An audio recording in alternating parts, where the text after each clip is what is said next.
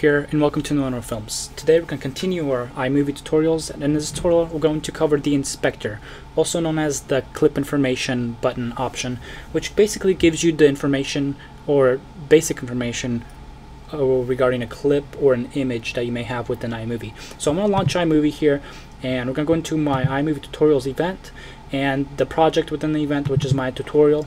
And within that project we have several random clips from our previous tutorials.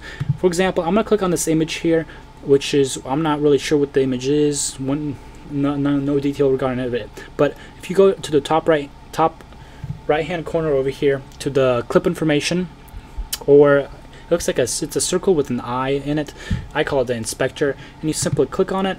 It'll give you some basic information such as, for example, the image name, which is sad face copy, that's what I named it, and the import date. Imports basically the date you imported into iMovie, November 22nd, 2013, 5:24 p.m. And honestly, that date almost seems wrong. That may be the date I received the image or put on my computer. But I'm pretty sure, I'm pretty sure it's the dates you put it on your computer. And then here also you have to the far right, you have duration, which is at the moment it's 0.1 second. I mean millisecond. I'm not really sure which terminology would be correct for that. But let's just change it to 1 second, and you'll notice that the clip will actually increase in size, meaning it will be, instead of 0.1 second, it will be 1 second. And then from here you can actually change it to 5 seconds. You can change it to whatever number you'd like. It's actually more precise than having to drag and adjust the seconds like this.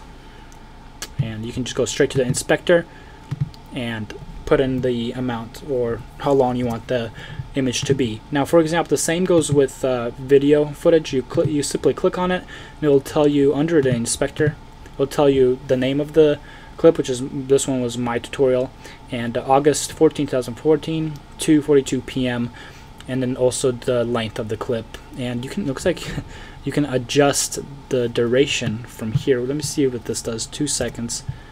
Change that 2 seconds. You might actually slow down the clip. I'm gonna change it all the way to 5 seconds, because let's take a look here.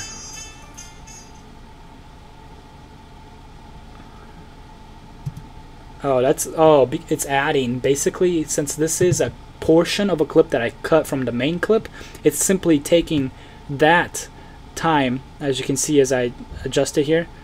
You can see the rest of the clip here. So it's basically using whatever was there previously from the cut, and it's adding on to it. I hope you guys understand that, but basically, let's say you had a clip that was 20 seconds long and it was just 20 seconds long and you imported it in here, you would not be able to adjust this and make it 26 seconds long unless you were using the slow motion feature to slow down the video. Then it would be 26 seconds long. But that's basics of inspector, basic clip information and or image information, and also you can adjust the duration through it. Be sure to check out my other iMovie tutorials, and catch you guys next video. Later. Let my life be the proof of your love.